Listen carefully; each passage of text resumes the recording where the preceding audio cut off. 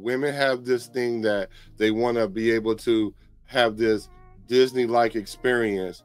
So they create this situation in their mind, or this Prince Charming, if you will, in their mind. And it's up to you to not mess that up.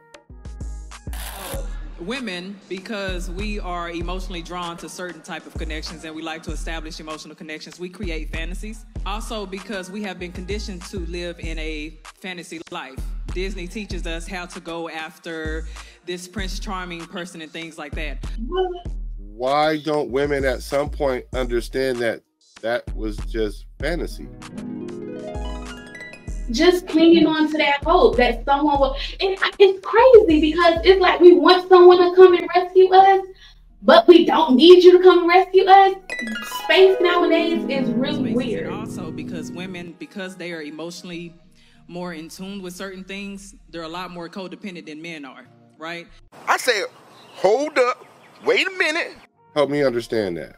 I can see how that may be true, but I know that once I get into a relationship, my goal is to be your all in all. I want you just as much codependent on me as I am of you. We can still be like independent, but I want you codependent on me. So I'm going to do everything. I'm going to try to fill all of those roles so that I can have you missing me and wanting me. That's the goal. I want you to miss me. I want you to need me. I'm very codependent, and I'm gonna make you codependent.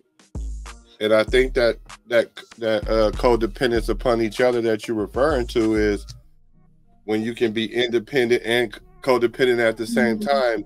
We call that interdependence. Hacking with them two white boys from Menlo, aka Google.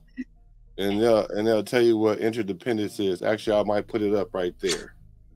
The way she's framing it, though, is almost like it's a negative thing for you to be that. And what I'm saying is, it's the opposite of that. You should be codependent on your significant other. Now, if you're not healed enough or healthy enough to not lose yourself in another person, then that's something else. Don't blame the person. That's a you thing because you didn't create boundaries for yourself. Message. You're right. So in codependency, we have a need to be needed. We also feel like that our valuation of self is based off of people's acceptance, based off of what we can do for them, based off of how we can serve them, based off of how we can nurture them.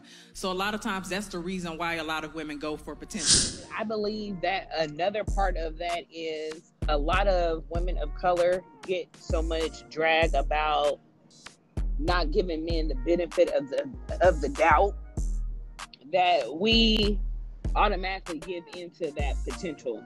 Okay, for example, everybody always saying, oh, well, you guys just always want to go for somebody that's already established and you never want to look into, the diamond in the rough. And it's just like, okay, I gave this mofo a benefit of the doubt.